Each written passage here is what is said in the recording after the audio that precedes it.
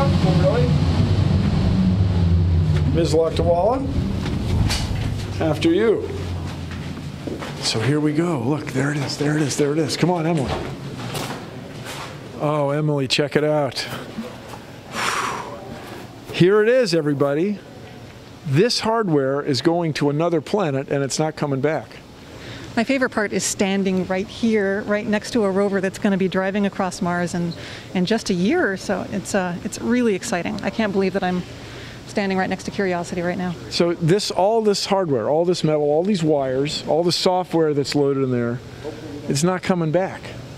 It goes to another planet, and that's where it stays pretty much forever. And neither is the blood, sweat, and tears of thousands and thousands of people who have been just putting so much time into building this thing, writing the software, testing it, making sure that the folks at headquarters are still going to pay the bills to get this thing moving and on to Mars. And it's been a long process, and I'm so excited that we're almost at launch.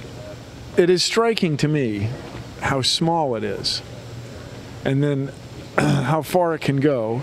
And then the radio thermoelectric generator puts out so much heat. You got to cool it off till you get to Mars. That is just, it's a lot of heat. I've heard that there are 3 redundant cooling systems in the launch tower, just to make sure that that nothing can happen once they bolt that thing onto the rover. If it doesn't get cooled, it'll cook. Bad things will happen. Yeah. Well, it's exciting. Everything is very clean now, but I look forward to it getting dusty. That's right. It's going to be covered with red dust of Mars, although the landing sites that are being chosen are less dusty than most of the other places we've ever been. So why is that? Well, because we can tell from space that they have mineral signatures. With the XRISM instrument on Mars Reconnaissance Orbiter and Omega on Mars Express, we've been able to spot clay minerals on the surface at all 4 of the possible landing sites, which is why we're going there.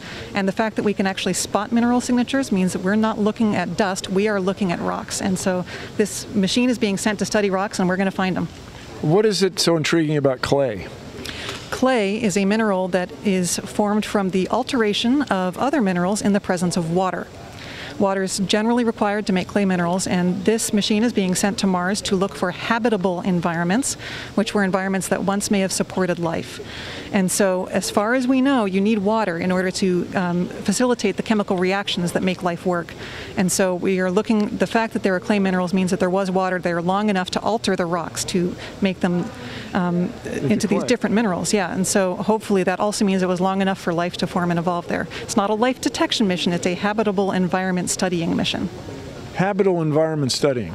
If we found evidence of life on Mars, it would change the world. And it all started in this room. Not bad.